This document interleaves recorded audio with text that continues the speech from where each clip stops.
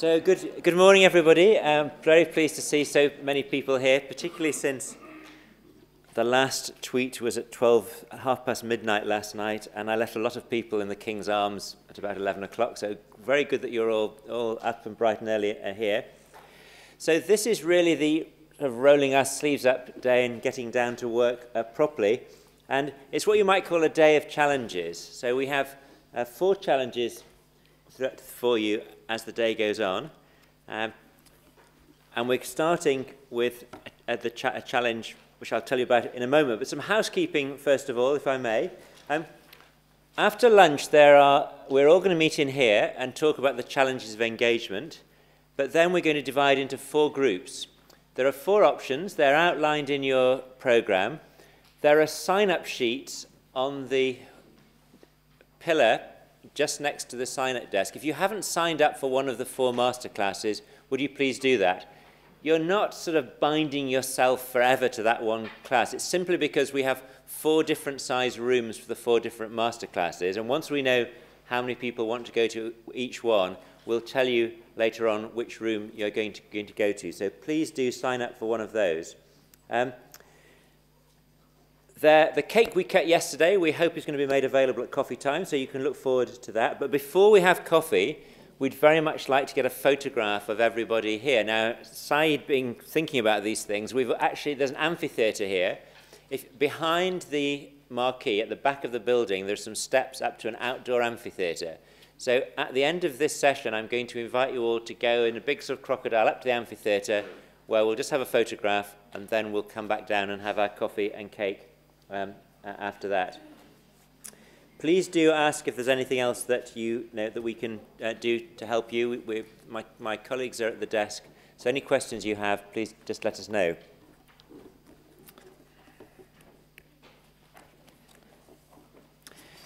So it gives me great pleasure to welcome back to Oxford Lisa Schwartz and Steve Woloshin. I've met them when they were here for an academic year, and in my mind I regard them as dangerous sport enthusiasts. Now, they're laughing, and some of you that know them might be laughing as well. But the dangerous sport that they seem to indulge in is simply running around the university parks in Oxford, because sadly my first meeting was with them was when Lisa took a tumble on that occasion. But anyway, it's great that you survived. No accidents so far? No, well, that's great. But it's great to have you here. They're professors of medicine and community and family medicine at what is commonly known as the Dr. Seuss School of Medicine. Now, it's really called the Geisel School of Medicine, but Dr. Geisel is the famous Dr. Seuss of the American children's stories. They're not allowed to call it that back home, but I'm told that we can call it that here. So that's where they're from. And they're also co-directors of the Centre for Medicine and the Media and the VA Outcomes Group. And I'd like to just quote something that's in your brochure. Their research addresses the excessive fear and hopes created by exaggerations, distortions, and selective reporting in medical journals, advertising, and health news. And there are many reasons why we might have invited them to talk to you today, but the particular one is because of their interest in overdiagnosis and the book they produced with Gilbert Welsh on that topic. And I'm sure diagnosis is something that we're interested in Cochrane and in the collaboration, not simply because of diagnostic test accuracy reviews, but because how you define the patient population and the disease that they're suffering from is clearly of pivotal importance when it comes to doing the right reviews. So, Steve and Lisa, we're very grateful for you coming all the way from the States for our UK meeting, and we're looking forward to hearing what you have to say. Thank you.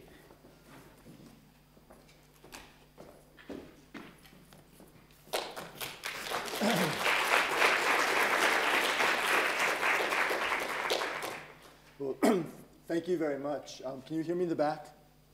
Yeah, okay, great. So thank you, Martin. As you heard, Lisa and I are, we're going to give this talk together. I'm going to do the first half, Lisa's going to do the second half. We're married to each other. And well, actually, I have a microphone on. It's not working. It's not working. Okay, can you turn it up? It is working. I can hear Oh. the speakers, yeah. Okay. Well, can you hear me now? All right. Okay, so, well, you may have missed my funny joke, so I'll say it again. Lisa and I are married to each other. It worked better the first time when you couldn't hear me. And we're general internists, so we see patients, but mostly we do research. And our research, as you heard, we want to try to improve the communication about the benefits and harms of medicine to help doctors and patients make good decisions. And we mostly focus nowadays on information about prescription drugs, but our other main area of interest is overdiagnosis, and that's what we'll be talking about today. And I just want to acknowledge that some of the ideas and images in the slides that we'll show you today are from the book that Martin mentioned called Overdiagnosed, which we wrote with Gil Welch. So as you heard, we're from the States, and I don't want to sound like, this hyper-patriot, but when it comes to overdiagnosis, I think USA, #1. So it's a fun thing to talk about. We're from up that little part of the States, up there, Vermont. It's almost Canada, and it's a very beautiful area to live in. But we're from the Dr. Seuss School, as you've heard. Now, yesterday you heard a bit about the United States. You might have noticed in the slides, like the United States was always the highest for healthcare spending and all that sort of stuff. So we spent a lot of money on healthcare. We spent a lot of time focused on health, and particularly on sort of making people scared about health. And so, for example, here in Oxford, today is the 21st of March, but back home, March is Brain Injury Awareness Month, Colorectal Cancer Awareness Month, Deep Vein Thrombosis Awareness Month. It's also Aplastic Anemia Week, Root Canal Awareness Week. I mean, that's sort of funny, because to have to tell someone to be aware of their root canal. We're very skillful dentists. American Diabetes Association Alert Day, and actually this past Tuesday was National DVT Screening Day. So there's a lot of focus on making people aware of health problems. The idea that disease is lurking out there. And the awareness efforts take a variety of forms. And there are 175 officially recognized disease observances in the United States calendar. 175. So they come in various forms that organizations promote awareness. This is a public service awareness from the Sloan Kettering Cancer Hospital, one of the biggest hospitals. It's in New York City, and it says, the early warning signs of colon cancer: you feel great, you have a healthy appetite, you're only 50. Scary message, right? And I used to think this was the scariest one, but then I just actually saw this one last month in the New York Times. This is an ad that says, if you're...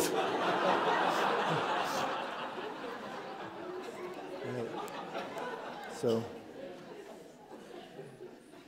This is from a device manufacturer. They make something that helps you diagnose melanomas. And then, of course, you don't have them, but we have billions of dollars of direct-to-consumer drug ads. And this is when it says, is she just shy, or is it social anxiety disorder? And then yesterday, Andrew Dilnott did those wonderful quizzes, so I thought we would do a quiz because everyone seemed to enjoy it so much. This is another drug ad. This is for bipolar disorder, and I wonder if you could just, you can answer, you can raise your hand. Has there ever been a period of time when you were not your usual self and you were so irritable that you shouted at people or started fights or arguments? You can raise your hand or just write down. Okay. Good. By the way, we don't have to do the rest of the slide because you've all qualified for bipolar disorder.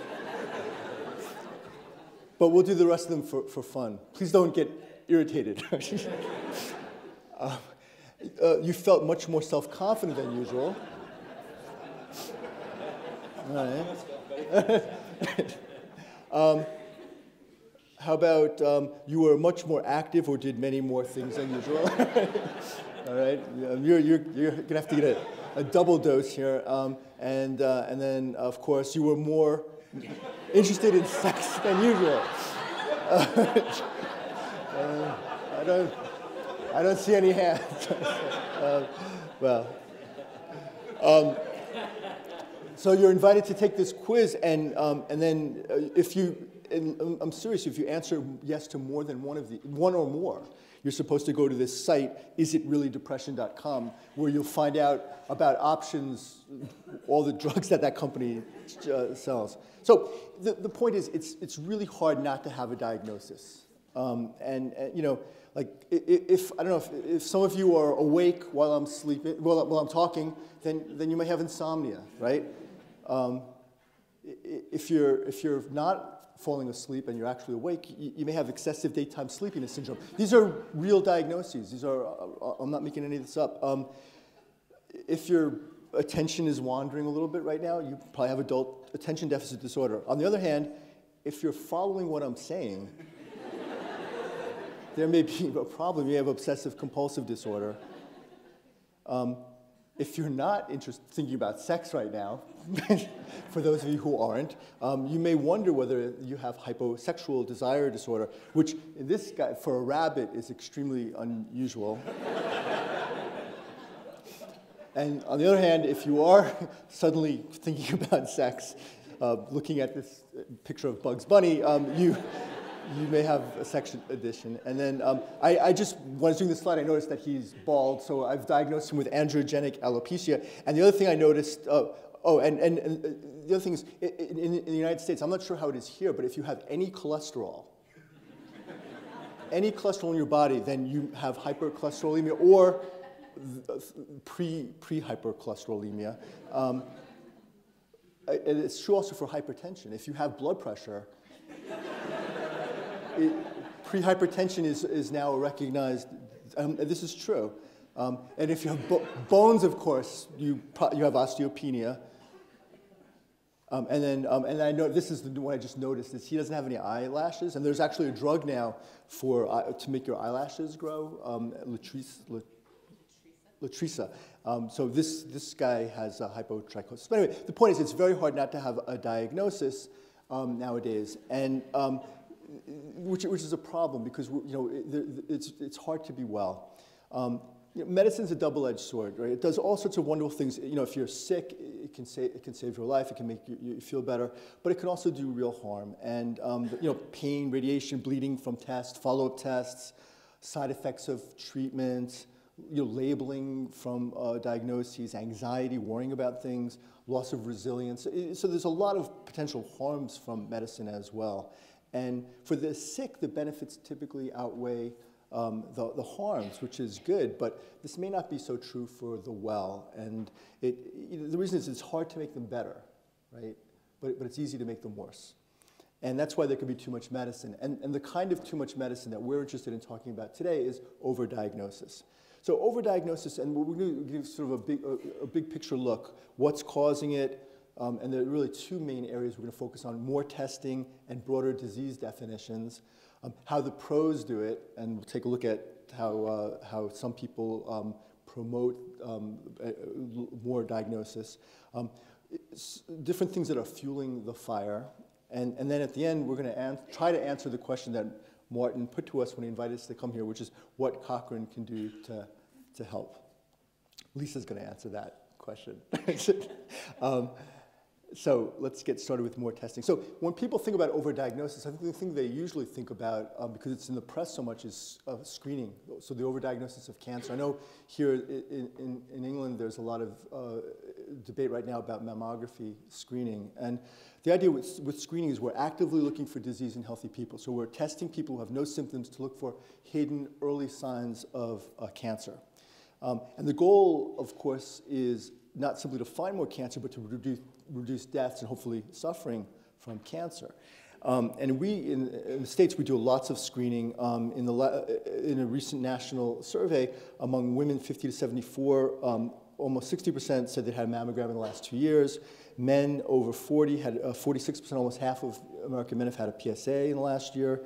And some sort of colon cancer screening for men and women 50 to 75, just over half have had some testing. So there's a lot of testing going on. And everyone's heard the message that cancer screening is a simple way to save your life. And that's one of the reasons why everyone's so enthusiastic about it. The problem is that screening, the reality is much more complicated than the slogans. The outcomes of a screening test can be that it's normal, and if you don't have disease, then that's true reassurance. That's terrific. But if you do have disease and it misses it, then that's false reassurance, which is a harm. Or you may have disease that's missed, and that's a false alarm. May have an abnormal test, rather, that in fact doesn't turn out to be a problem, and that's a false alarm, and that's a very anxiety-causing situation. Of course, the screening test may find a dangerous cancer. If finding it earlier leads to better outcomes, then you've been truly helped. That's the goal. But there's some people who have their cancer detected early who are destined to die anyway, and they're not helped. They're harmed by the earlier diagnosis. And then there's overdiagnosis. And overdiagnosis refers to finding cancers which never go on to cause symptoms or death, even if they weren't discovered, even and not treated. And the way it works is that there are some cancers that grow so slowly that the person dies of something else before the cancer ever hurts them. The example that most people are familiar with is that many prostate cancers detected at screening work like this. And some cancers don't grow at all. People who are overdiagnosed can't benefit from treatment because their cancer was never destined to cause harm. They can only be harmed. And if you take a quick look at the biology of cancer, you get a sense of how this works.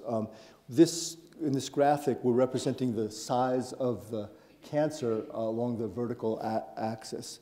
At the bottom is where the first abnormal cell occurs, and as it gets larger, we move up. This is the point where the size at which the cancer causes symptoms. This is where it causes death. And now we're going to look at time. And along this axis, the extreme end of the axis is where the person, death from other causes besides cancer. So some cancers grow really fast, and they grow fast from the first cell, rapidly reach the point where they cause symptoms, and then the person dies. Some cancers grow more slowly, so there's a longer time between the initial cell, symptoms, and death. And then there are some cancers which grow very slowly, in fact, so slowly that they never reach that threshold where they're causing symptoms, and the person dies from something else. And then there's some cancers which don't grow at all. These are non-progressive, and again, the person dies from something else. These last two are overdiagnosis, so that you detect a cancer that was never destined to cause harm, even without treatment. Now, there's evidence for cancer overdiagnosis in lots of places, in breast cancer, melanoma, thyroid cancer, kidney cancer, lung cancer, which is sometimes very shocking for people to hear. And it's probably the rule and not the exception. The Cochrane collaboration really has been a leader in pointing out the problems of overdiagnosis, and just quickly flip through 3 reviews about 3 of the biggest cancers that we screen for, and in each one of them, overdiagnosis is mentioned in the conclusion of the review. This is the one for mammography, this is one for prostate cancer, and this is one for colon cancer screening. So that's really wonderful, and the Cochrane collaboration should be very, very proud. And by the way, I forgot, at the beginning I meant to say, I completely forgot to say, I apologize, is that it's a real pleasure for us to be here because we think so highly of the Cochrane collaboration and the work that you do. I mean, not just as researchers, but as physicians and just as people. You really have made the world better. And I also wanted to specifically thank Ian and Muir, because Lisa and I got to spend this wonderful year here and got to work with them and learn from them and get to know them and become friends with them. So I'm sorry, I meant to say that at the beginning, but I got all caught up thinking about that is it depression slide. So, but anyway, so you guys have been all over the case with overdiagnosis and cancer screening. Unfortunately, not everyone is listening. And it's a real uphill battle because screening is so intuitively obvious. It's so clear that it must be a good thing that many people find it hard to look at the data and understand that it really is a double-edged sword. And one reason is the self-reinforcing popularity cycle. This is something that Muir has written about. The idea that the more cancer testing that we do, the more screening that we do, the more cancer we find, because there's a big reservoir of undiagnosed cancer.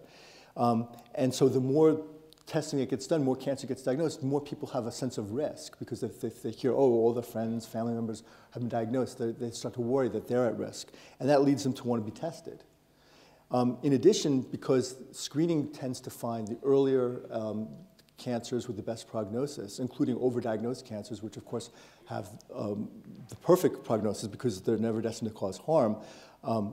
These cancers that people are hearing about tend to have better prognosis, and so people have an increased sense of benefit from screening, and that leads to more enthusiasm for testing. So this sort of popularity cycle is self-reinforcing and breeds enthusiasm for screening.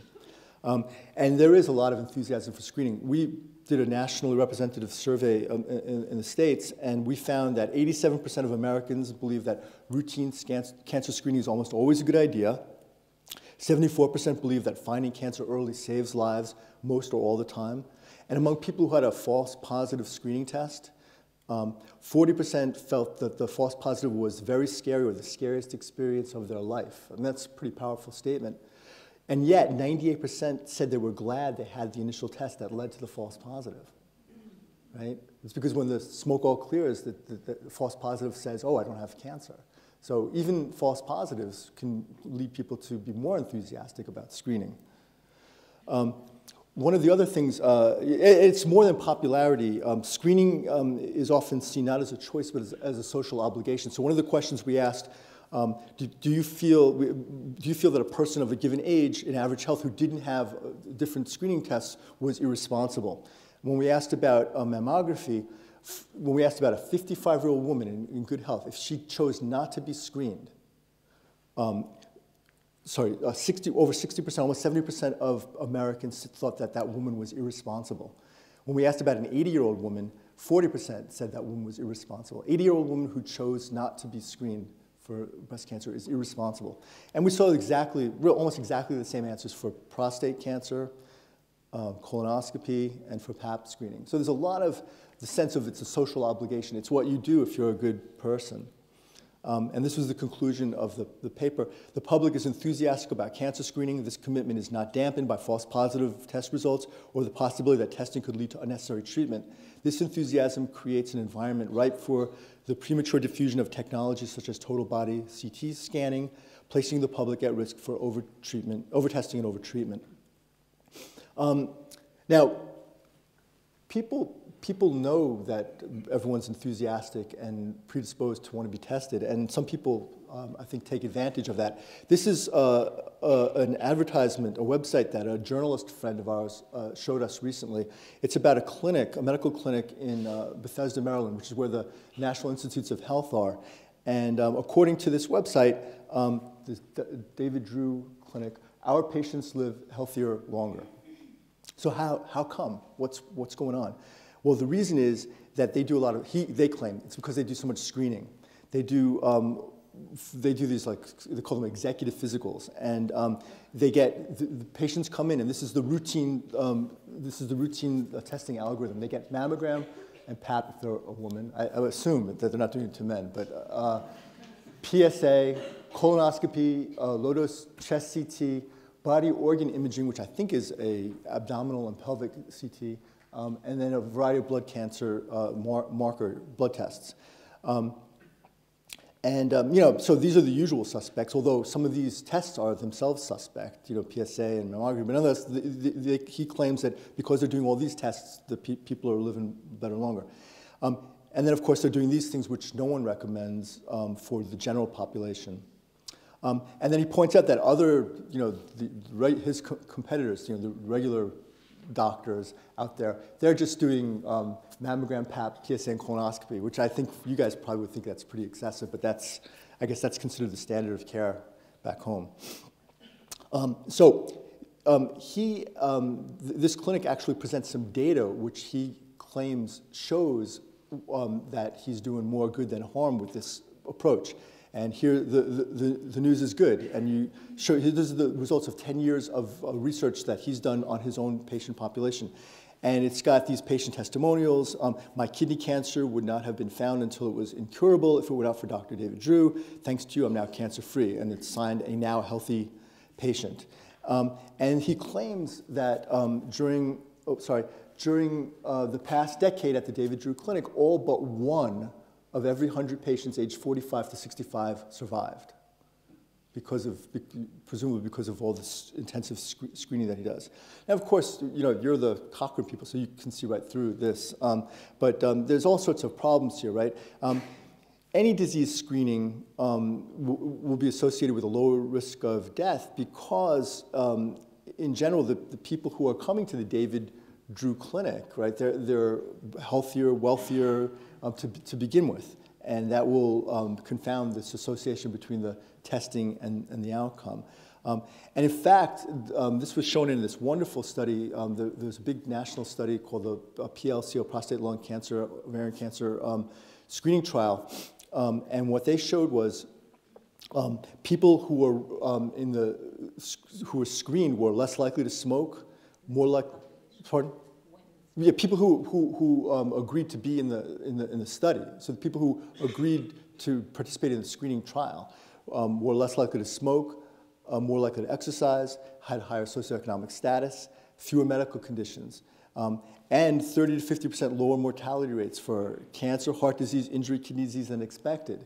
So there's all sorts of selection bias going on that explains this away. But when people see these advertisements, they think, oh, it must be because of the testing. So lots of people survived. We don't know how many were overdiagnosed, and he doesn't talk about that in the advertisement. Now, of course, the bad ideas aren't just limited to the United States. This is LifeScan, which is, I guess, a thing that you see around here. It says in the red, LifeScan was founded to help address the balance of healthcare needs in the UK. Our aim is to ensure that anyone who wishes to reduce the impact of undetected illness can do so through a range of specially designed health checks. And I guess as an American, it's nice to see some free market medicine here in the home of socialized medicine. But you can pay your 250 pounds and get your cardio check and so on. And of course, there are miracles, right? Here's a testimonial from one of the patients who did this, and it says, within hours of my scan, they called me to say they found a mass in my kidney. I needed to see my GP as soon as possible. Within 2 weeks, I had my kidney removed, and even that time, the tumor had grown half an inch. It was a shock. I had no symptoms. I felt well, and I subsequently recommended this to my family and friends. I owe my life to LifeScan. Now, fortunately, there are people here in the UK, Margaret McCartney, among others, on the case, and they set up this website called privatehealthscreening.com, and it goes through, it says what to think about when you're thinking about screening tests, and it goes through the pros and cons and helps people understand how to think about screening and see through misleading messages. So bottom line, screening's a trade-off. It can help some people avoid cancer death, but it harms many others. And overdiagnosis is probably the rule, not the exception. Changing practice is going to be hard because doctors and the public are primed on the earlier is better mantra, and they'll need retraining to believe that screening is a genuine decision and not an obligation. So that's about screening, where we're deliberately looking for hidden disease. But more testing doesn't have to be screening. We don't have to deliberately look. Sometimes we just stumble onto abnormalities that might be cancer. And the way that happens is because we do so much more testing, particularly advanced imaging testing. So for example, CT scans find many small abnormalities that have nothing to do with why the scan was ordered. This happens so much that there's actually a word, incidentaloma, to describe the phenomenon. A couple of years ago, there was a lot of enthusiasm in the United States for total body CT screening, and a radiologist who was sort of promoting this idea was on Oprah Winfrey's show and talked about this, and it made a big splash, and there was a lot of media coverage about it. And this guy, this radiologist who used to be a professor at Harvard and the University of California, told Oprah and in an interview in the USA Today newspaper that he had done over 15,000 total body scans. So he'd scanned over 15,000 people. And the reality are, with this level of information, I have yet to see a normal patient. Okay? All right. So we are doing more and more imaging. This is data from large health organizations in the United States, just to show what's happened since between 1996 and 2010. There's been a tripling of CT scan, rate of CT scans. This is rate per 1,000 people, and almost quadrupling of the MRI scanning. So there's a lot of scanning going on, much more scanning going on. And whatever reason the scan is done, for whatever reason the scan is done, the radiologists are reading, not just the organ at issue, but all around it. And they're finding all sorts of things, all sorts of incidentalomas. It happens a lot. So among 1,000 people who have a CT scan, so these are people who are having a CT scan who are healthy people, among smokers, about half of them will have some sort of lung abnormality that's suspicious for cancer, a nodule, for example. Among they're smokers, you'd expect that, but among non-smokers, 150 per 1,000 will have a suspicious abnormality. In the kidney, 230 out of 1,000. So like that person in life scan, those kidney abnormalities are very common. In the liver, about 150 will have an abnormality suspicious for cancer. And the thyroid, not CT scan, but using ultrasound, more than half, 678 per 1,000 people will have an abnormality suspicious for cancer. They're extremely common. The concern is that the incidentaloma might be cancer. So the problem is, now you have this information, now you're really scared, what do you do next? And so to find out, patients undergo tests, and these tests, of course, themselves can cause harm. Unfortunately, most turn out not to be cancer. So we'll go back to the slide. Out of the lung abnormalities detected in the smokers, only about 36 out of 1,000 turn out to be a cancer, a dangerous cancer. For the non-smokers, and then also for the kidney abnormalities and the liver abnormalities, less than 1 out of 1,000 turn out to be cancer. So a lot of, there's a tremendous number of abnormalities found, and a tremendous number of these are false alarms. For the thyroid, it's also less than 1 per 1,000.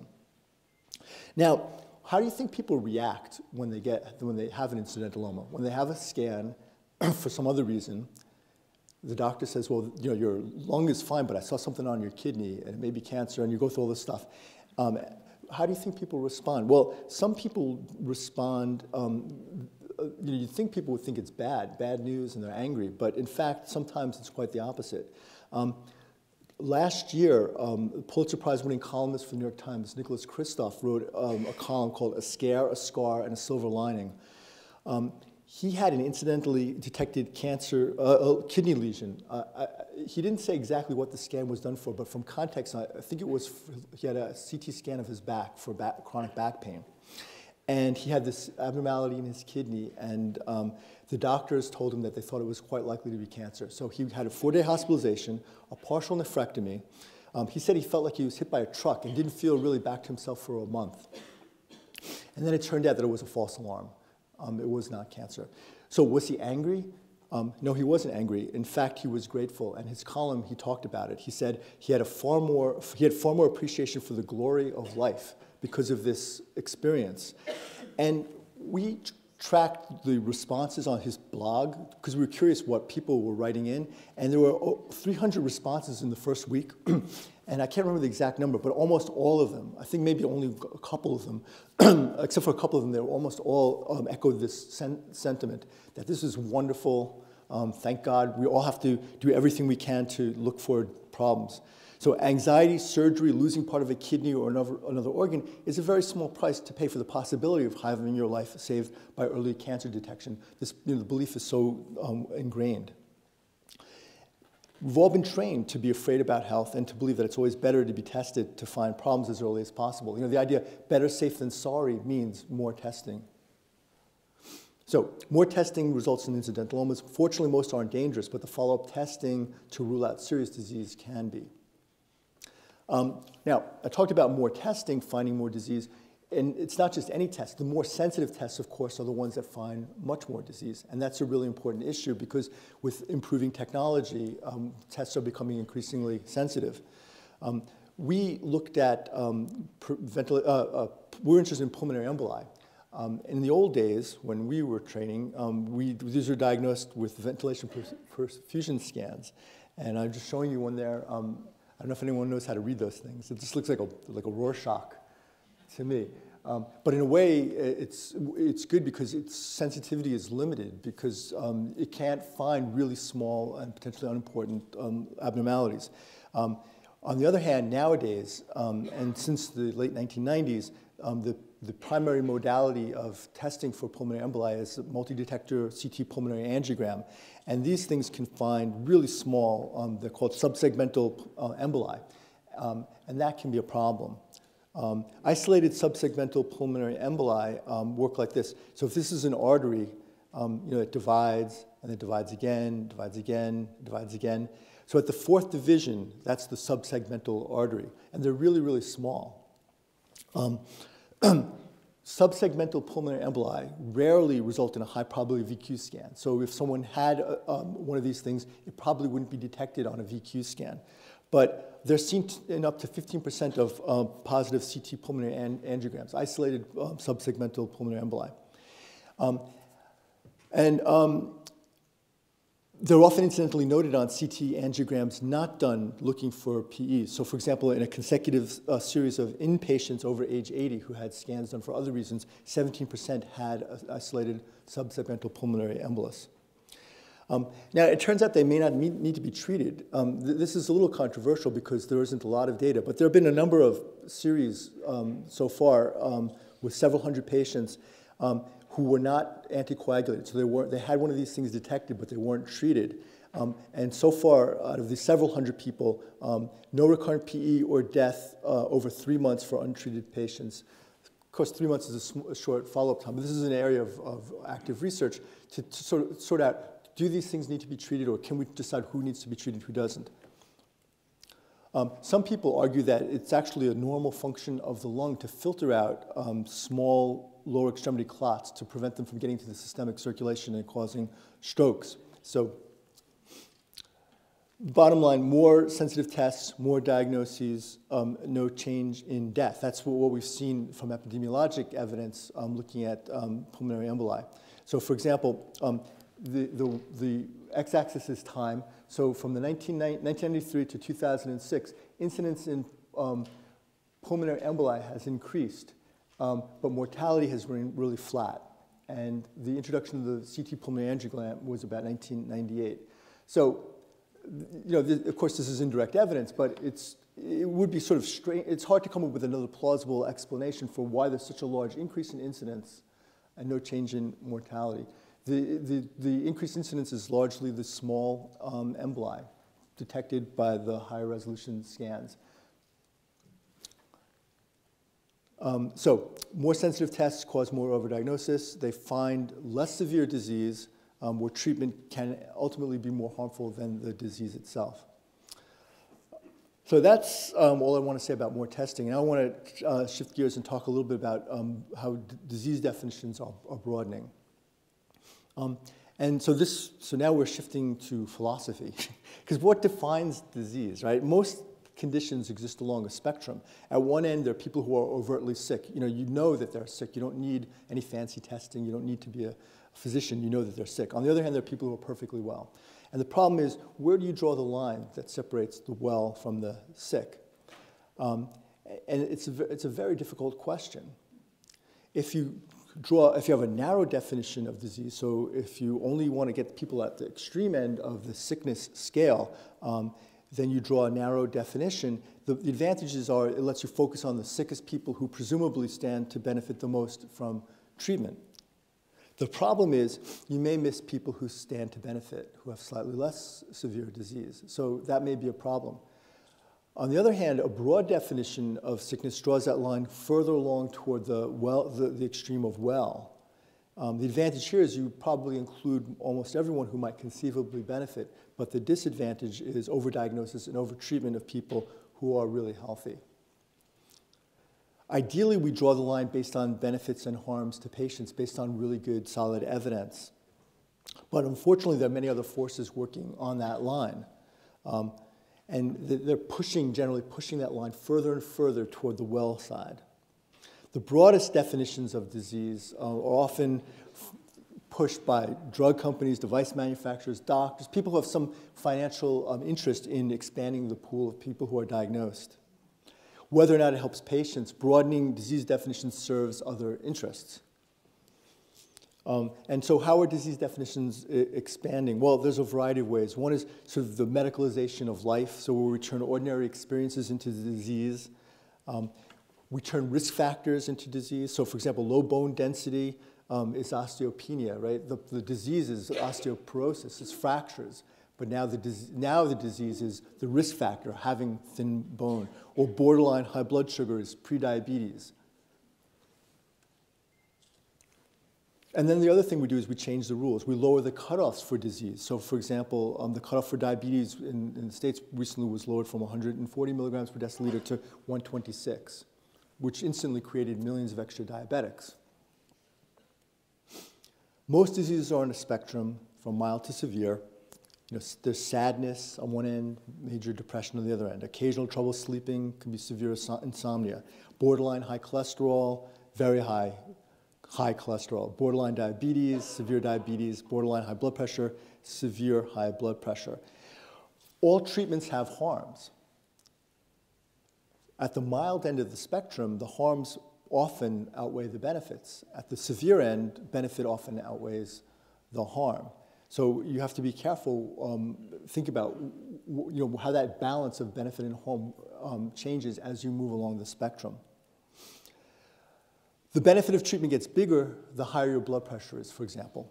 This graph shows blood pressure ranging from very high hypertension, diastolic blood pressure from very mild diastolic pressure of 90 to 99 to mild, which is, it should be 100 to 104, moderate 105 to 114, and severe 115 to 129.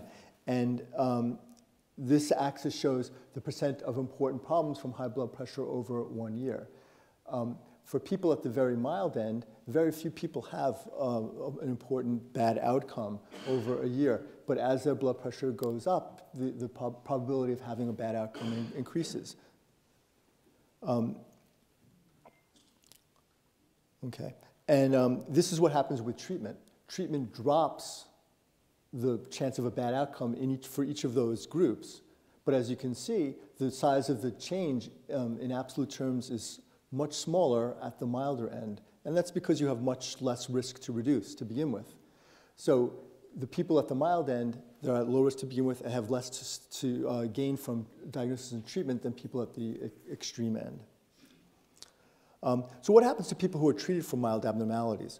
Well, let's look at cholesterol, for example, and look at what we sometimes call a balance sheet. If 100 people are diagnosed with slightly high cholesterol and treated over a lifetime, about 8 will be helped by treatment. That means prevented from having a first heart attack.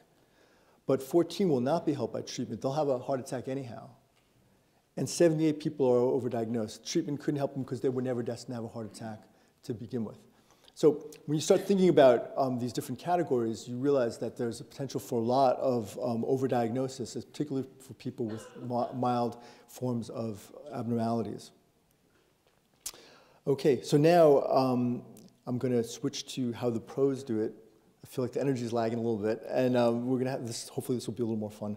We're going to go through 3 quick case studies. The first one is a drug in search of a new use and how the media helped. This is a true story.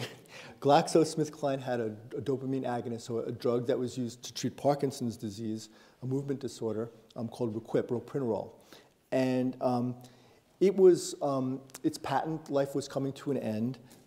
It was not a very good drug. It didn't really work very well, and it wasn't very popular. It wasn't a first-line drug. It wasn't a second-line drug. It was really a third-line drug. So it was not a really big moneymaker for the company. But as its patent life was coming to an end, the GSK researchers were trying to figure out are there other uses for this drug, are there other ways to extend the patent life or maybe wring some profit out of this drug. And they had gotten reports from people that some patients with a condition called restless leg syndrome seemed to improve taking this drug. And so they decided to look into using ropinirole for restless leg syndrome. Now, when I went to medical school, restless leg syndrome, in my textbook of medicine, Harrison's textbook of medicine, 10th edition, defined restless leg syndrome as an obscure disorder without good treatment. This story is how GlaxoSmithKline turned that obscure disorder into something recognized medical condition shared by nearly 1 in 10 U.S. adults. This is a drug ad for Requip. And by the way, the way the ad campaign worked, there were different ads in different journals and different magazines, and the statistics changed. They usually, so sometimes they said 1 in 10, sometimes they said 10 million Americans, sometimes they said 27 million Americans, which some very cynical people said it was because it was very hard to count these people because they were always running around because they were so restless. But I think that's a very rude thing to say, so I won't even repeat it. So what is restless leg syndrome? Well, there are 4 criteria. These criteria were devised by the International Restless Legs Syndrome Society, which was an industry-funded group of researchers. But in the 1990s, they came up with 4 criteria that you needed to have. 1, an urge to move your legs due to an unpleasant feeling in your legs. 2, onset or worsening of symptoms when at rest or not moving around frequently. 3, partial or complete relief by movement, so walking for as long as the movement continues. No, legs, not arms. You have restless arms syndrome. That's a totally different drug. And then 4th is symptoms which occur primarily at night and which can interfere with sleep or rest. And in fact, that's the primary thing that the company was interested in trying to help people with sleep problems. You need all 4 criteria to get the diagnosis, and treatment is reserved to people with moderate to severe symptoms judged by frequency. So you're supposed to have 15 or more episodes per month to qualify for treatment. So Glaxo started their campaign to promote Requip for restless legs before the drug was approved by the FDA for that purpose. So in 2003, they sought approval. So they submitted an application to the FDA because you can't prescribe a drug or advertise a drug for a condition unless it's approved by the FDA. If you do that, you get in a lot of trouble. Doctors can still prescribe it, but the advertiser, the company, can get sued. So they submitted an application. It takes a while for the application to be approved. It takes often up to a year. And during that time, anticipating approval for the drug, they started their press campaign to sort of get people aware that there's good news down the line. In 2004, they did a press release from the American Academy of Neurology meeting. There were actually 2 of them. The first one was entitled, "Restless Legs Can Significantly Impair Quality of Life," and the second one was, "Study Shows Requip Improves Symptoms of Restless Legs." They also did a press release from their own funded but unpublished survey. New survey reveals common yet under-recognized disorder. Restless legs is keeping America awake at night. But guess what? FDA didn't approve the drug. Okay? It's a sad story. And the reason they didn't approve the drug is that they said, well, this is a drug that people may take for a whole lifetime, and the studies that you've given us to evaluate are 6 weeks in duration, and that's not nearly long enough. You need to go back and give us much more data before we'll approve this drug. That's terrific for the FDA. So the company went back, and here's the long-term study that they did, a 36-week study. And, well, you guys are the methodologic experts, so let's see what you think of this. 202 patients entered the study. These were all patients who went to special restless leg syndrome clinics. So these were high-test patients.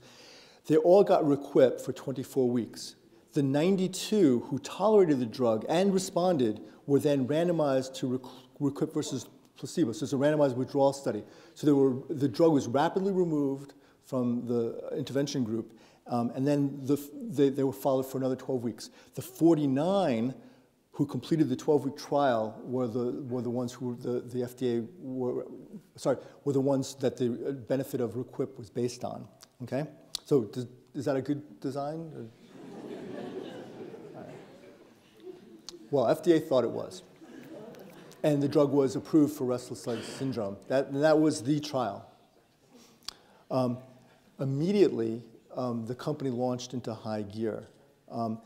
GlaxoSmithKline mounted a national campaign to, quote, and this is from industry document, push restless leg syndrome. No, sorry, this is from the Wall Street Journal.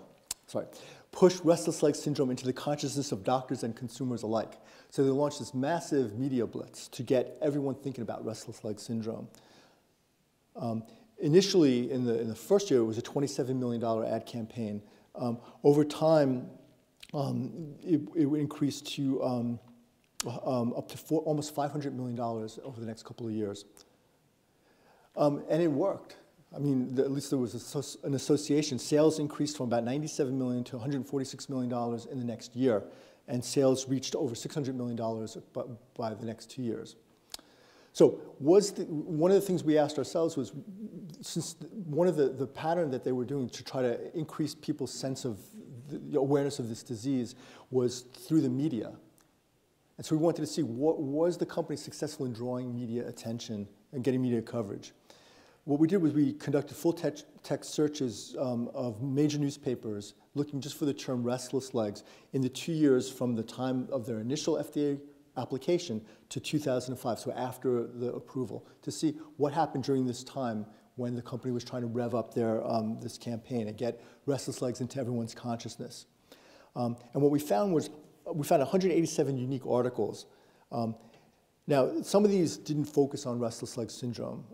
So some of them were about Elvis's restless legs, for example, right? You guys know Elvis, right? Let's look at that. He's very restless. And a lot of them were about other sort of new, about insomnia and other sort of new interesting disorders. But 33 of the articles were about restless leg syndrome specifically. And we just looked to see a variety of ways that the companies and the media the media was co-opted into promoting the company's message. So the first one was, did they exaggerate the prevalence of the disease? And we looked at how many of the newspaper articles presented prevalence estimates. So 2/3 of them did, 64% presented a prevalence estimate. And typically, they looked like this. The New York Times said at least 12 million Americans suffer from this syndrome. So they were quoting, that was a direct quote from a press release from the company. The Chicago Sun-Tribune, it affects 1 in 10 adults. Well, you saw that in the advertisement. Again, these were quotes that were directly pulled from the ads or from the press releases. So that sounds like a huge number. Are there any reasons to question whether that prevalence estimate is accurate? Well, there are. The 10% figure comes from a study of a single question. Remember I said you have to have 4 criteria? Well, each of the criteria have their own sensitivity and specificity. The one that has the broadest net was the one that was used in this study, and 10% of people said that they had this symptom, and so they didn't have all 4, they just had the one, but that's where the 10% figure comes from. Now, there was a better study that was done later. It actually was a drug company funded study, and it was a national study where they asked all 4 questions, and here the prevalence was about 7%. So 7% of Americans had the question, but not all 7% had severe enough disease that you would think about treatment. So to their credit, the company's survey actually asked those questions. And it turned out about 2.7%, almost 3%, had moderately to severely distressing symptoms. So using this data, you could say, well, maybe the prevalence is as high as 3%. But there's reasons to wonder whether that's even true either. And the reason is, this was a survey, this was a random digit dialing telephone survey, and they claimed to have a 98% response rate. So a national telephone survey. I don't know if any of you ever do survey research, but if you get a 20% response rate, that's remarkable. So probably what this was a cooperation rate. In other words, people who didn't hang up the phone, who agreed, who probably, well, why would you stay on the phone? If I called you and said, I want to talk to you about restless leg syndrome, if you are interested, probably you're more likely to say that you have a problem with it. So this is a very high test population. In any event, the bottom line is we think that there's just no way to know what the true prevalence is. It's probably a lot less than 2.7%. Nonetheless, none of the newspaper stories questioned the prevalence estimate. None of the journalists asked, where does that number come from? Can I believe it? There was no skepticism at all. Then we looked to see whether the newspaper articles created fear about the disease and its consequences. 73% of the articles discussed extreme physical and emotional aspects of the disease. So, for example, the Daily Telegraph said, the condition sounds like a joke, but its consequences can be devastating. Driven to despair by years of sleepless nights, patients have become suicidal. Okay, so it's very severe. Then we also looked to see whether they had anecdotes of severe disease, and 42% did. They presented patient anecdotes. Then we looked to see whether did they present anecdotes of mild disease, because of course the more typical person has much milder disease. Can you guess what proportion of the newspaper stories presented an anecdote of someone with mild disease? That's right. All right. The other tactic that the drug company used, and this is very typical of these campaigns, is to alert patients and doctors to this hidden epidemic. 45% of the articles said that doctors failed to recognize the disease. So doctors are just too stupid to diagnose this thing. For example, the Oregonian said, relatively few doctors know about restless legs. This is the most common disorder your doctor has never heard of. They also, 45% of the articles also mentioned that people are unaware that they're sick. So not only are doctors too stupid to diagnose it, people are too stupid to know that they're sick. And this is, for example, the Observer said, restless leg syndrome is quite a serious sleep disorder that affects a lot of people. Their sleep is disturbed, and unless they're really awake, they will not be aware of it. Now, you can't argue with logic like that. 27% of the articles mentioned a self-diagnosis checklist, like the ones I showed you for bipolar disorder and low T. So 27% had a checklist where people could, just diagnose themselves. They also not only gave checklists, but they often also gave a website where people could learn more about this condition. And for example, the Wall Street Journal said, Restless Leg Syndrome Foundation, a not-for-profit education and research organization, offers a potpourri of advice at www.rls.org. So we saw this actually in quite a few articles where they would refer to this not-for-profit organization. And we were curious to see, well, what does that really mean? None of the newspaper articles really delved into it at all. So we looked ourselves. And we're not investigative journalists, so we didn't know what to do. So we thought, well, we called a journalist friend of ours, and he said, well, try to get the company's, the organization's annual report. And that's actually available online. And this is what we found, the Restless Legs Syndrome Foundation's annual report. They list their donors. The highest level is the gold level. A minimum of $250,000 per year. And it turns out that, in fact, Glaxo, who makes Requip, actually gave over $3 million that year. And I think they accounted for over 90% of their funding at the time. Silver, there weren't any, but bronze, $50,000. Pfizer, who at the time was working on a drug which has subsequently been approved for restless leg syndrome. So this is the not-for-profit organization. And then finally, did any of the newspaper stories mention that there could be too much diagnosis? And none of them did. So I'm just going to show you a couple more things. These are just about there are only 15 articles that talked about the Requip, the drug by name, and I just want to talk about those for a minute. So did they exaggerate the benefit of the drug? So how were the benefits of this drug described? Well, half of the time using anecdote alone. 34% of the time, they used miracle language. The drug was a miracle. Now, of course, I know you're all thinking, that's a very subjective judgment. What do I mean by miracle language? So, for example, the Columbus Dispatch. It has been a miracle for me. So that we coded as miracle language. Only one of the articles used data to actually quantify the result, the benefit of the drug.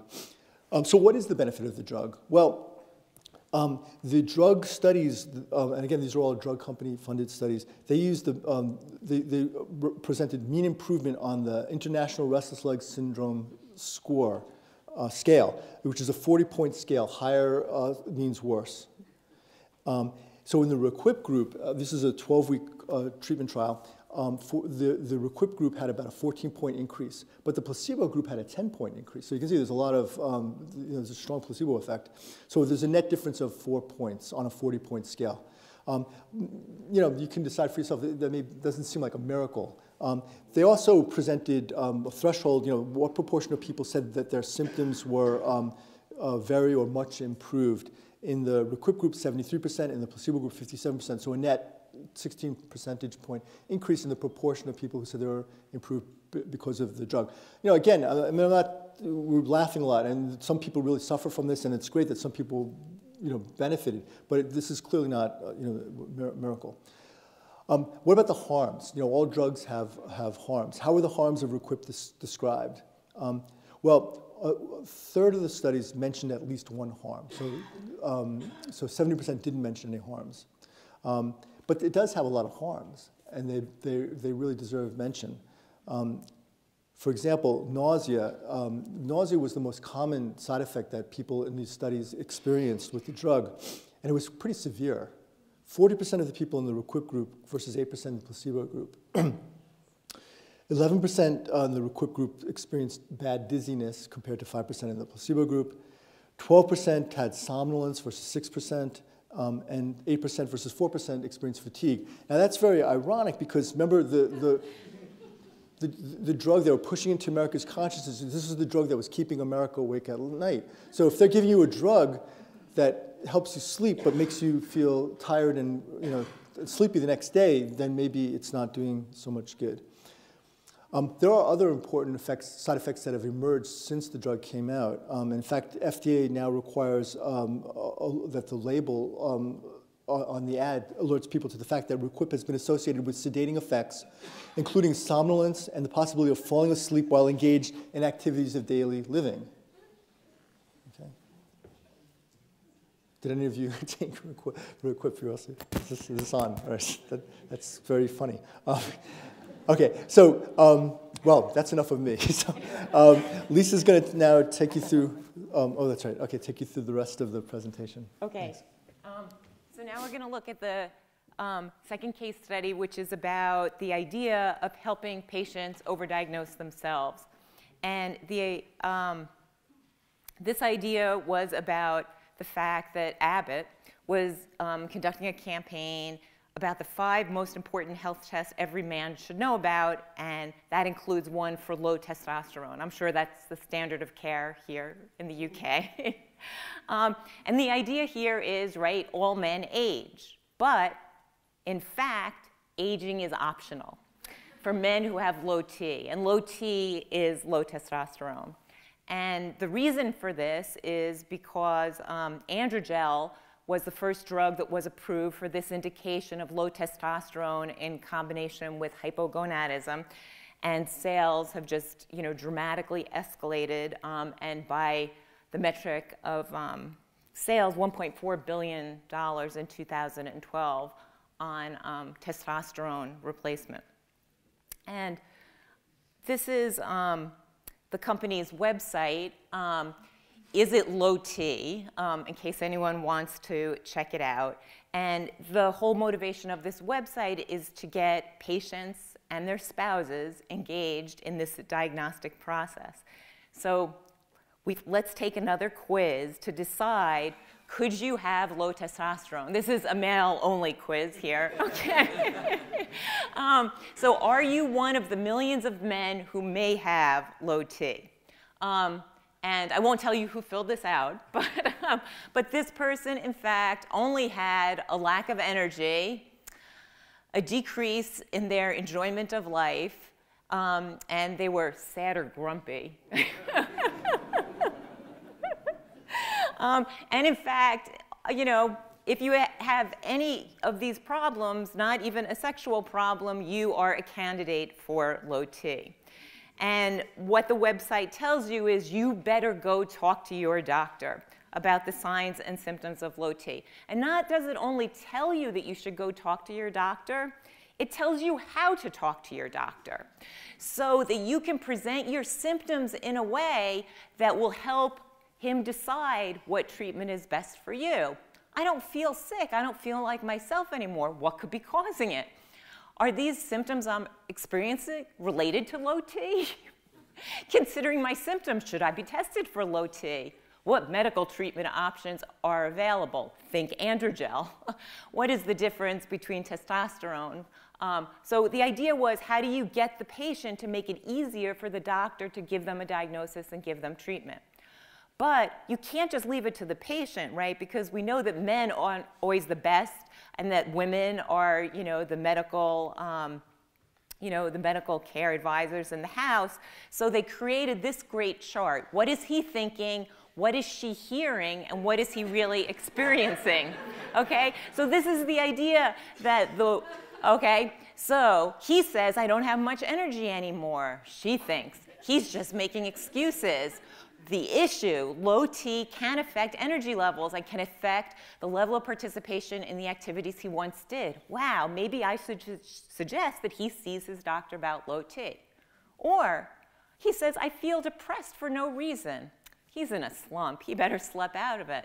So when a man experiences low T, he can begin to experience mood changes.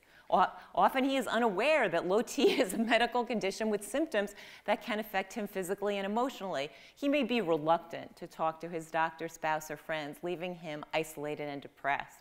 Help him talk to his doctor. Or, of course, what you would have thought was the first symptom to go in for, right, about testosterone was the sex issue. I don't have the sex drive I used to. Maybe he doesn't find me attractive, or he could have ED. Now, this is an important distinction. Low T and ED are two different medical conditions with different symptoms. I mean, the majority of patients with ED do not have low T. Low T affects interest in sex as well as the ability to perform sexually. Well, ED only affects the ability to perform. So if you really care, you'll have low T. I mean, this is just a really amazing example of how the company is drafting the language with which patients should talk to their doctors, or that wives should talk to their husbands. Well, is it really a disease, or is it just normal aging? As with many of these disease definitions, how did we get here? Well, in 2006, a panel of doctors convened by the Endocrine Society concluded it could be used, testosterone to improve sexual function, well-being, muscle mass, and bone density.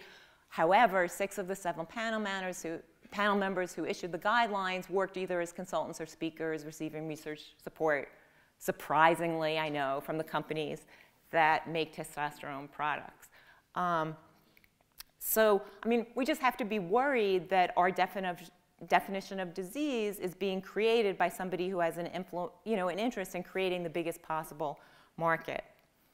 Are there harms to not aging? Even the fountain of youth, I'm sad to say, may have side effects. And in fact, when the FDA approved this drug, they were worried about side effects. And when the FDA approves a drug that it's more worried about harms, they make the company issue this thing called a risk evaluation and mitigation strategy. And one of the requirements was that they do long-term follow-up studies. In particular, they were worried about prostate cancer and heart disease. And they were also worried about contamination because it's a gel. And so they were wondering about whether children would get levels or spouses would get levels and could cause symptoms. So they were requesting 18-month studies, 3-year studies, and 7-year studies from the date of approval. And surprise, as of 2012, if there's no report of the 18-month or the 3-year results in the FDA-approved information for prescribers. And this is also a fundamental problem where what happens is FDA approves these new miracle drugs. They're tested on relatively small numbers of people, but the long-term follow-up studies that are required to look for side effects aren't done, and nobody's following up on them. The third case study is about expanding the worry zone for doctors. And this is a hot off the press example. And the idea here is that asymptomatic doesn't mean out of danger. SAMHSA was a drug that was recently approved in the US for treating low sodium levels, hyponatremia, for sodium levels less than 125. 140 is what we generally consider to be normal.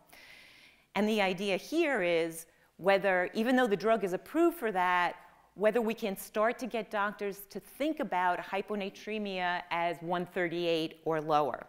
So this is the medical journal advertisement for SAMHSA, which is, just usual business.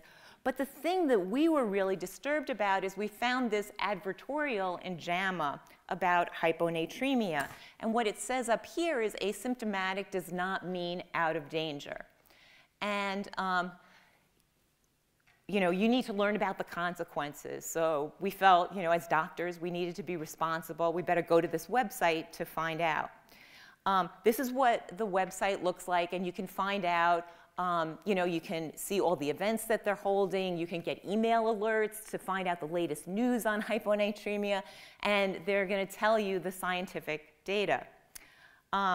I just want to say that this site is intended for US professionals, so don't tell anybody that I showed you this. Very secret information. And just so you know, instead of being here today, you can in fact be in an event in Harrogate where the British Endocrine Society is teaching people about hyponatremia. And the talk is being given by Joseph Verbalis, who amazingly has ties to Otsuka, who is the manufacturer of SAMHSA. This is the data that's shown to support the assertion that you should start to worry about very modest low sodium levels. So one study showed that the risk of mortality started to rise, when it's less than 138.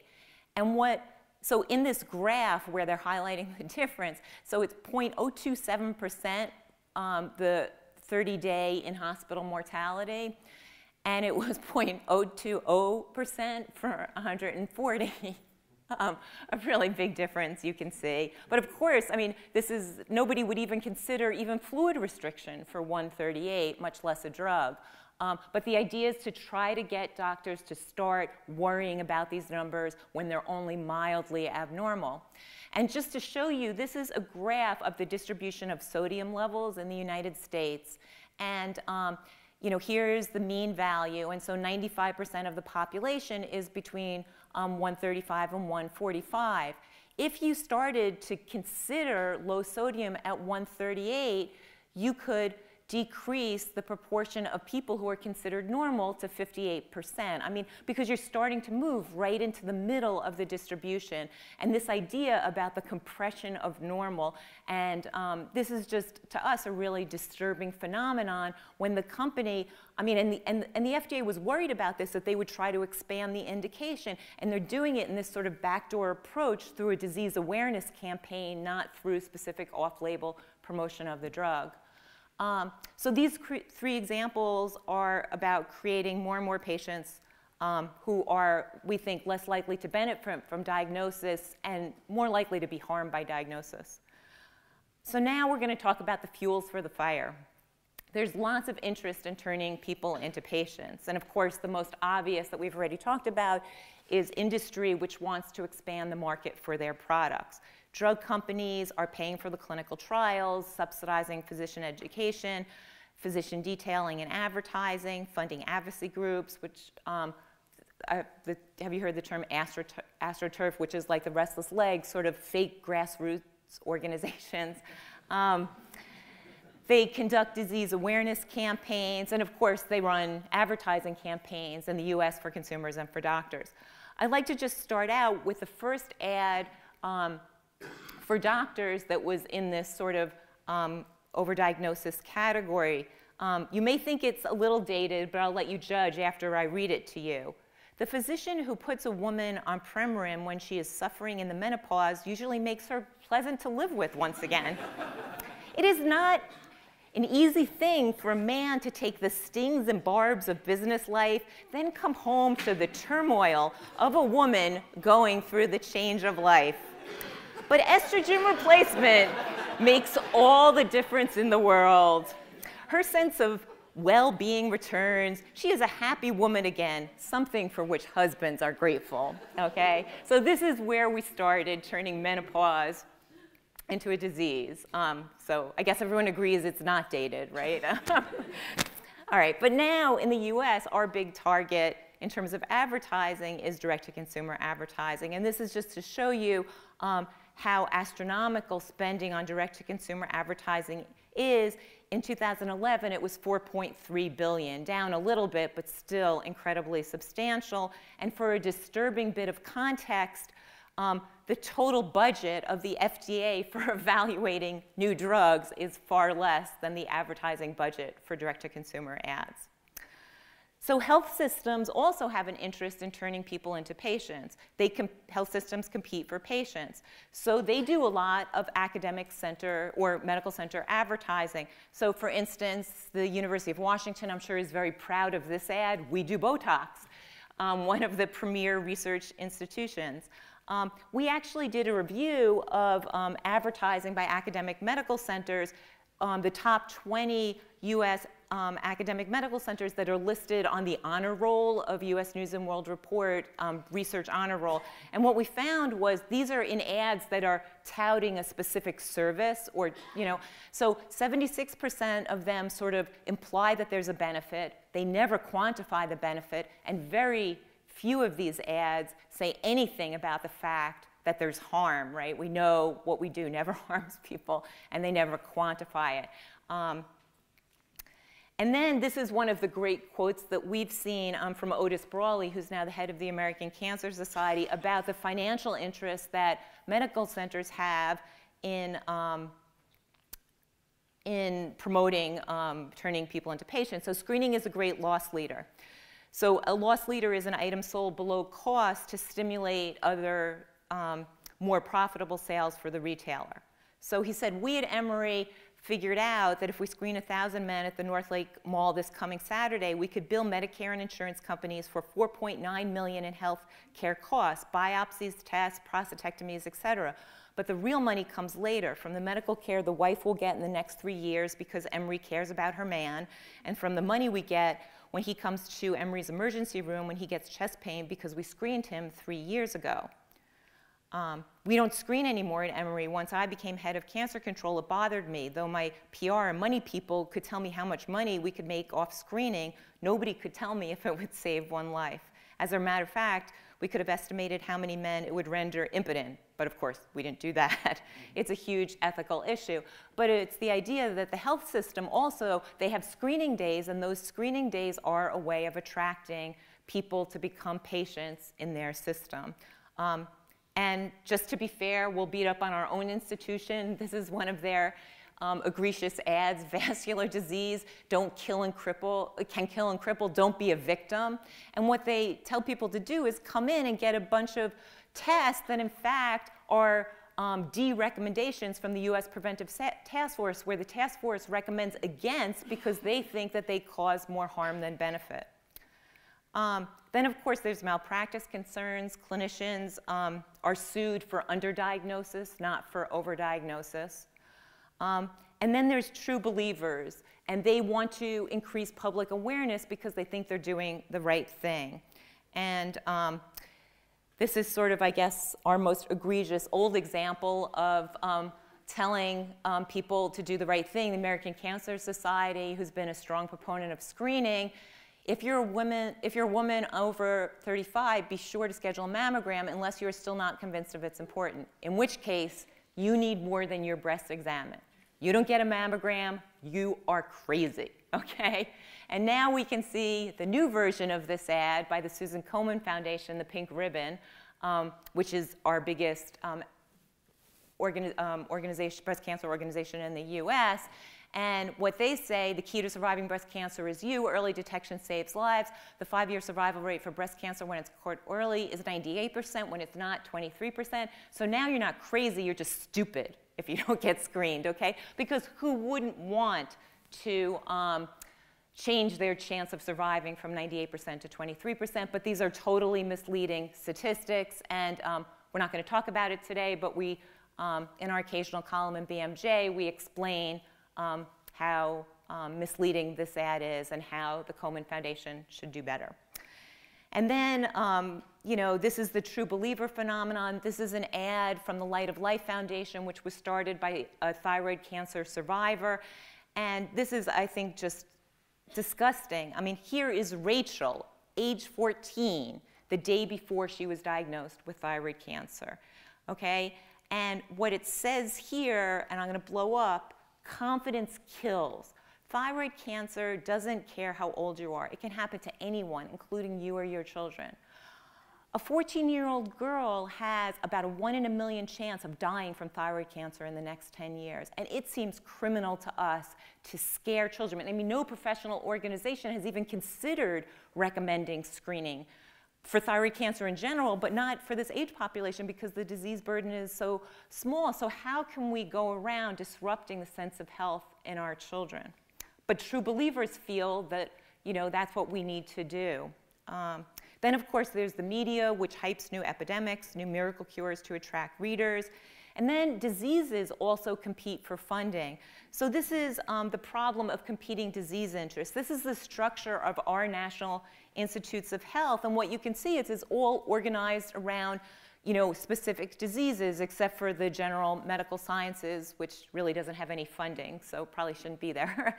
And the thing is that to get funds, institutes and researchers have an interest in making their disease seem big and important, typically by expanding the definition. And we've heard stories of people within these institutes not wanting to publish papers where the prevalence of their disease is too low because they're afraid if people publish papers and the prevalence is too low, then their disease will lose funding. So self-interests are served in each of these cases by expanding the pool of patients.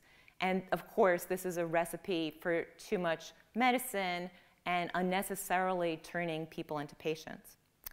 So all of these stories sort of about overdiagnosis have a life cycle which ranges from terrible news to great news, right? It always starts off with terrible news, the hidden epidemic that doctors and patients are unaware of. Then we have a new miracle drug or test. That's the great news that's going to save everybody. And then what happens is unexpected or expected side effects emerge. And then, things sort of level out. And then finally, late in the cycle, questions are raised about overdiagnosis and overtreatment. So this roller coaster, we think, encourages undue fear about the disease, enthusiasm about treatment, and fear about the treatment. And this is the one place where we think that early intervention in the form of skepticism can help. And we think this could be a job for the Cochrane collaboration.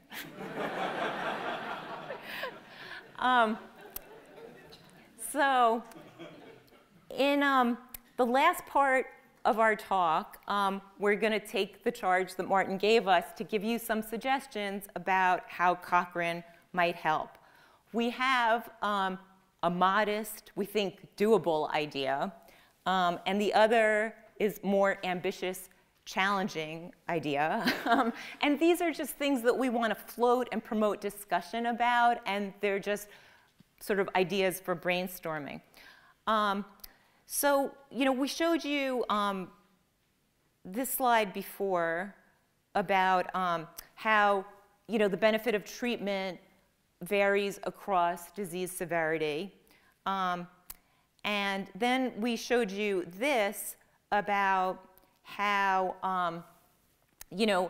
what the, how many people are helped, how many people it has no effect, and how many people are overdiagnosed. And you could imagine that you could do the same thing for primary prevention and for secondary prevention. And we know, the great program about the summary of findings tables, and what we are proposing is the idea that you do a summary of findings tables. And the idea is that you might create tables which present the benefits and harms of interventions, from existing reviews, but aggregate them so you can show how the benefits and harms change across disease severity or across risk or across different populations, so that you can make it easier for patients or policymakers to be able to see the benefit-harm trade-off. We'll just show you an example when the U.S. Preventive Services Task Force made their recommendation about screening, where they were sort of hit by a bus and called the death panel. They actually asked us for advice on how they could do better in terms of communication, and we suggested that they actually do simple layouts of the data that's behind their decisions. And this is the example of what we presented to them. So the idea is first that you could show the benefit of screening in absolute terms, for women of different ages as being a proxy of your risk of getting or dying from cancer, because they're age-based recommendations. So the first row is the 10-year chance of dying from breast cancer from women who are not screened versus screened. So for women 40 to 49, it's 3.5 versus 3 out of 1,000. So 0.5 out of 1,000 or 5 out of 10,000 women are in their 40s would avoid a breast cancer death from mammography from screening. And I know Peter Gertsch is not here, so I can say this. He's always mad about this slide. But you can see that when the benefit starts to get bigger is really for women in their 60s. And then the second part of the table is showing the harms of screening. So screening results in a higher chance of having a false alarm. And there's not clearly an age difference here in terms of false alarms, but we have two kinds of false alarms that would lead to any testing, and then specifically false alarms that lead to breast biopsy, because those are the more serious false alarms. And then we also present the higher chance of overdiagnosis for women who are screened, and gave estimates, and I guess Peter might argue with these too, or he does, and estimates of overdiagnosis with age. And this is just one idea of the idea that if you are to summarize, because what's so great about your reviews is they're very clear about a specific population, but the benefits and the harms of treatments vary across populations, and so maybe by combining them together, you can help people to appreciate those differences. So summaries of summaries present benefit and harm information across reviews for relevant spectrums, such as risk factor, disease severity. And the value of this would be to highlight how the balance of benefits and harms change. So you can see where benefit clearly outweighs harms, where it's a really close call, or where harm clearly outweighs benefit. And the idea would be to help people, doctors, and policymakers understand who has the most to gain from intervention. So now I'd like to move to the more ambitious, challenging idea, which we mentioned to a number of people yesterday and didn't find a lot of enthusiasm for. So we see what you think. And actually, Jeremy Grinshaw was really helpful in thinking about it was very helpful in thinking about this. And I think that our idea is that whether Cochrane could develop something like a grade for disease definition. So we know it's a really hard business to figure out where to draw the line. But the question is, could we figure out some system for grading disease definitions either proactively or as a consult service for journalists or policymakers? For instance, in the restless legs example, when we teach journalists a lot, and what they say to us is, well, who's going to ever look at the prevalence estimate and give us a quote to question it? So we just take it as fact. And so the idea is that we need people who are willing to look critically at these prevalence estimates to be able to start to question them at the very beginning. And so the grade disease definition would be some common, sensible, and transparent approach, just like the grade group has, but it might be a bunch of questions or sort of a structured approach to reviewing these kinds of issues. So, what proportion of the population is defined as sick? If 50% of the population is defined as sick, right, that doesn't pass the laugh test. So there has to be some place where we say, if it's right in the middle of this distribution, right, it can't be right. How well does the definition identify people likely to experience patient-important outcomes? Are there criteria for the validity of symptom disease definitions? Is it just something that the drug company made up and is so broad, like that bipolar ad? Or is it something that researchers have really studied and winnowed to try to get to the best questions to get at the real issues for people? And the other thing is, does the definition include a quality of life dimension? For example, in a lot of the work that's been done at Dartmouth around BPH, benign prostate hypertrophy, is that in the beginning everybody just measured how many times you got up in the night to pee. But what really mattered to men was, it bothered some men more than others. Some men only got up once or twice, and it really bothered them. Other men got up 20 times, and it didn't really bother them. And the benefit of treatment really depends on how much it bothers you. And so I think it's important that these disease definitions don't just assess how often you have different problems, but also how much they really affect your life. But these are just kind of a starting draft of the kinds of things, like sort of in a McMaster reader's guide or something. But the idea, questions to ask about disease definitions, and that, you seem like, a perfect group to do that, who has no interest in, this incredible methodologic expertise. So Cochrane is uniquely positioned to suggest definitions. And because the disease group each disease group has the relevant content, you deal with these disease definitions because you have to decide who you're going to include in your review, and you have the methodologic expertise and the credibility and independence that I think is so unique in this world, that we think is so unique in this world.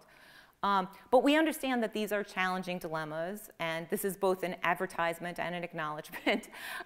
So we are holding a conference in September at Dartmouth on preventing overdiagnosis.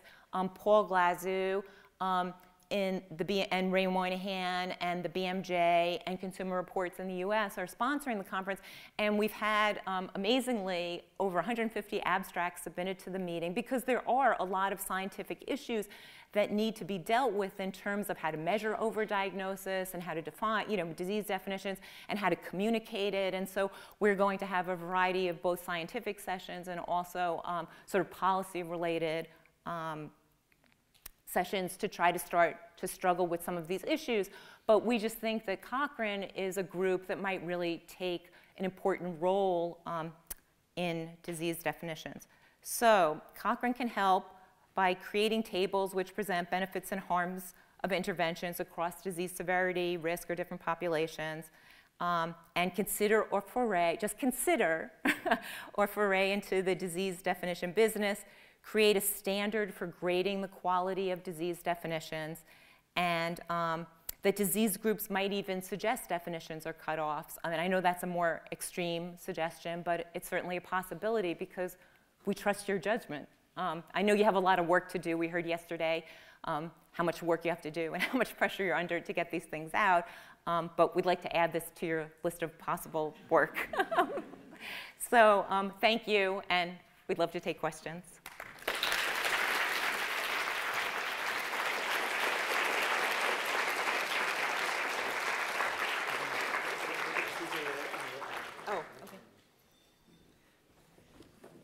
Thanks very much. That's really, truly outstanding. What a tour de force. So, questions. It would be helpful if you have a question, if you perhaps just a little bit about, your background, where you are, or where you come from.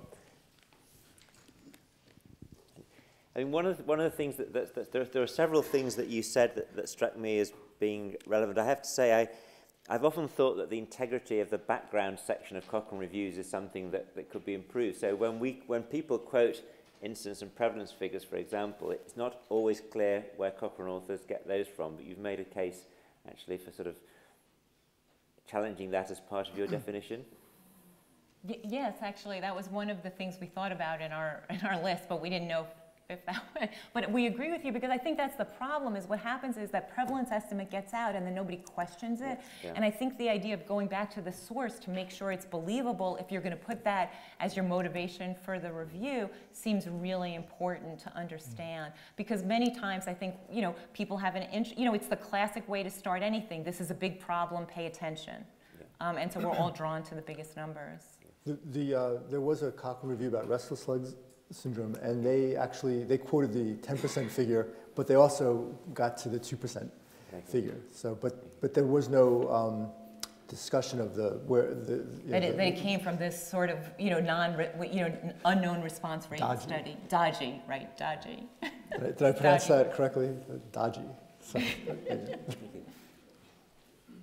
Questions, comments?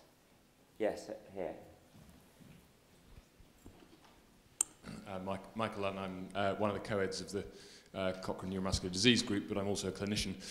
I was interested in some of the early data you presented on screening. We're regularly castigated in the medical profession in the UK for our poor survival rates for cancer and how useless we are at treating cancer. How much of that comparative data between the UK and the US, where everybody survives cancer whenever they are diagnosed with it, how much of that comes from overdiagnosis and incomparable prevalence rates and diagnostic rates? And how much is real and how useless are we in the UK? Well, actually we have, when we teach about 5-year survival, we have a great example because Rudy Giuliani went after the NHS about 5-year survival. I don't know if you want, do you want to see the slides? I don't know if we should, we did so many slides, nobody can take more slides. All right, so, but basically the answer that's very interesting is that while 5-year survival is lower, the population-based mortality, which is the better measure of body. It's substantially lower. So when he was running for president, he was, it's like the Obamacare business. So they were saying, we don't want to be like England and have socialized care. We want to have good American care. Look at our survival rates for prostate cancer, 98% 5-year survival for prostate cancer. In Britain, what is it like? I can't remember. It's like 50% or something. It's terrible, right? But that's totally confounded. It's totally biased statistic because of overdiagnosis. Well, because we screen so much, because we actually, our screening, is at a low level, and what happens is if you put all these people into the denominator of 5-year survival who are who are by definition going to survive, and so actually the population-based mortality rates for prostate cancer are very similar. I mean, they're almost identical. I mean, it's an oldish article that we found in the JNCI where they tried to, cross-country comparisons are difficult, but they were nearly identical.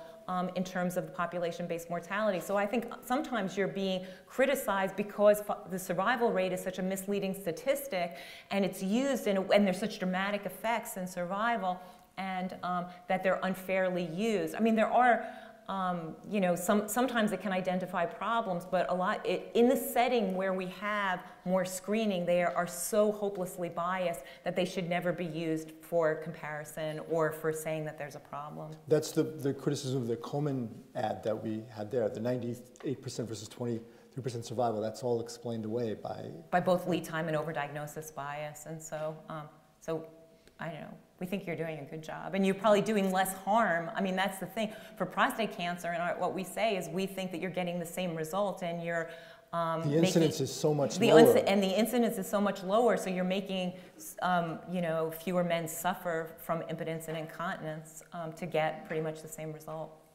Okay, I think the next question is right at the right. Oh, sorry, was there somebody over here? No, right at the back there. Yes, thank you. There's a microphone on its way.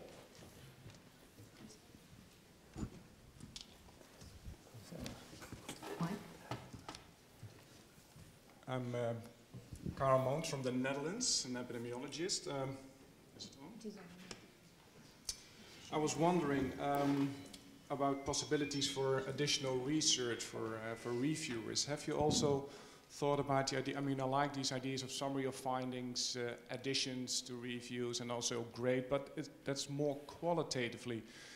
Could you also think of something quantitatively? What crosses my mind now is, I'm not even a health economist, but I do address this topic now. I mean, formal cost-effectiveness analysis, where actually these long-term quality of life measures, utilities, side effects of unnecessary treatments are taken account of.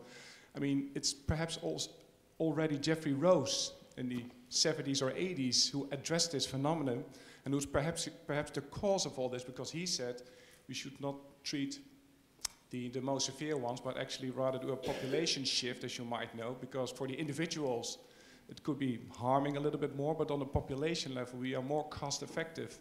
So adding cost effectiveness analysis standardly, it's not easy, but I mean, in a more quantitative way to our systematic reviews, would that be helpful, you think?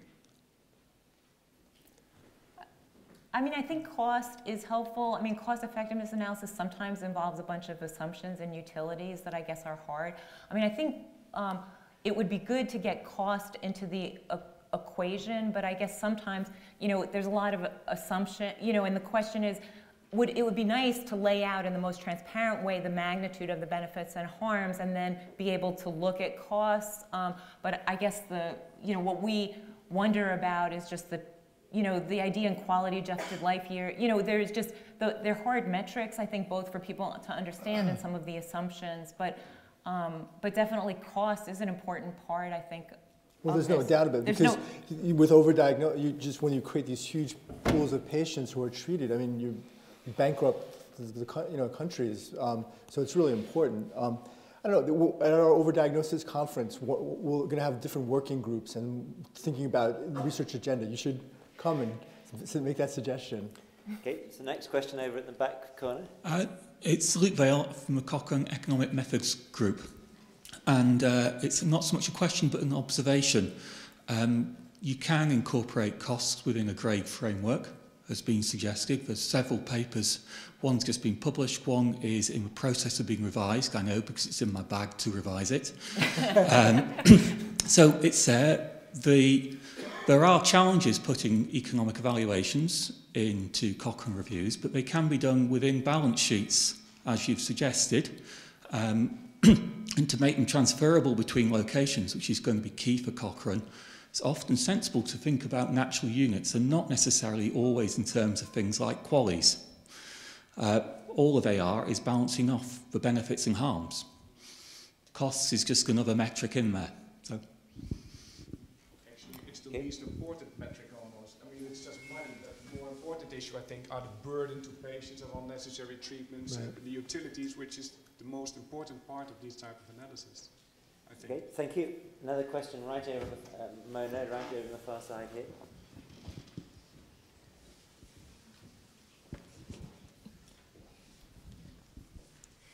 Thank you very much. It was a really brilliant presentation. And as I was listening to you and having a Twitter discussion also about it, it also strikes me how much it's not only commercial ones that make overdiagnostic, and sometimes historically something is considered as a disease, but nobody goes back and questions whether this definition is still valid or not.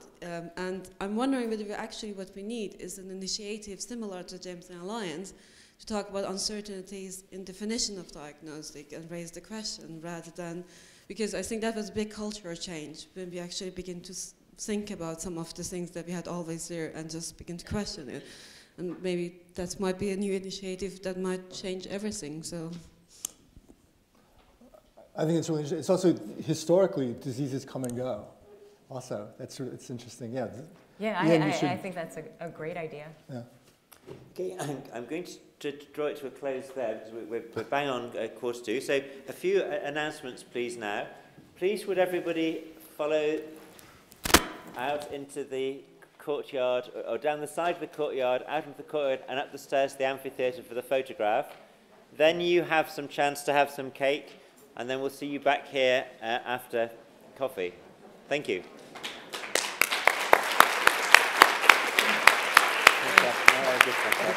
No, it's just fantastic.